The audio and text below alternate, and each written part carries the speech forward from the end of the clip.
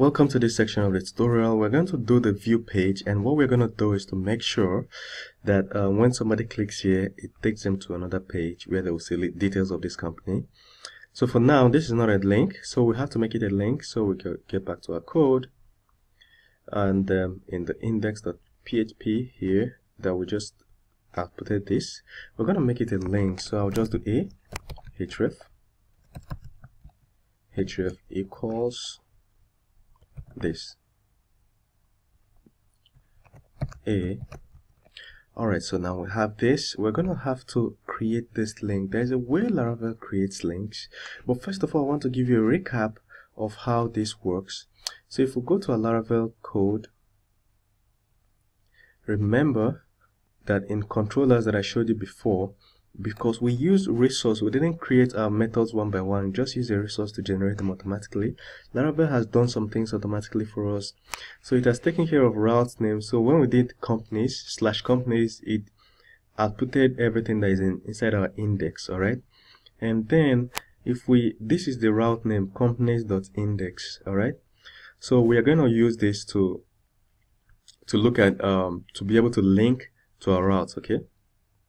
So the route we're looking for is that of to show the photo. So we need the ID of the photo here.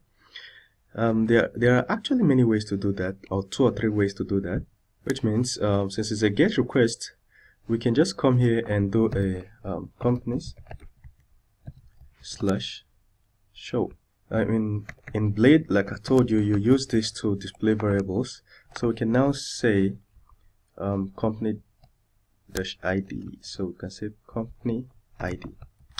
Alright, because if you look at this, you'll see that you can get it from your photos / the ID of the photo, and automatically Laravel route will route this to the proper company. So it will just output the ID here, which means if we now go to our code, our company's controller, and go to show,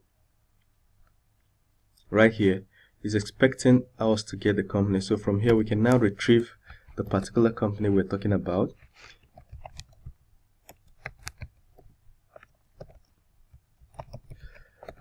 You know, we're able to do this because we've already imported company here.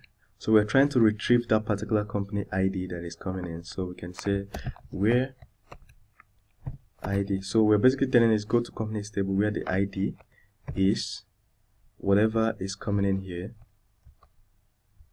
as ID. But first of all, let us test the link that we have already. Let's just be sure that it's converted to a link. So I'll come to this page and refresh it just to be sure that this place is now a link. As you can see, it's now a link, and it looks cool. Okay, so what we're gonna do next is now to make sure that when we click it, it doesn't run into an error page. So when we click it, as you can see, it passes the ID of the correct ID of the company to this page, and the page it passed it to is called the show. So this is the method that handles the page. So in this method, we basically go to database, retrieve using the ID of the company that's passed in. We retrieve the company's details, then we pass it to a view. So basically we're going to do what we did before. We say return view, and inside the view we're going to return is the view in the companies/show. So we're going to do companies.show. So that's the view we're going to return, and then we have to pass a value into that view. Alright, so we're going to do companies.show. We're going to put these brackets, then we're going to tell it company, that's the value we want to pass in, then company, and then so we're passing in this variable that we commented out. So we're going to uncomment it again. So this contains the payload that is coming into this method. Inside that payload, what we're passing in is the ID. Alright, so the ID is what we're looking for. We're simply saying whatever you receive from this company, get to the ID of it, then go to the database, company's database, look for in the ID field that matches this ID. This is a Laravel Eloquent. Like I said before, you can always read this up if you go to Laravel documentation and click on Eloquent ORM. Just take your time and read it up, and read up the database too, so you understand what I'm doing now. eventually to enter your hand, and you'll be able to code it offhand like I do right now. So there we are. So we're basically saying, okay, collect the ID and then go to the database, find it, and pass it into the view. So which means we'll still get a blank page if we refresh our site here. Still get a pretty much blank page because we've not actually displayed it. Alright, in the next video, what we'll do is try and display it.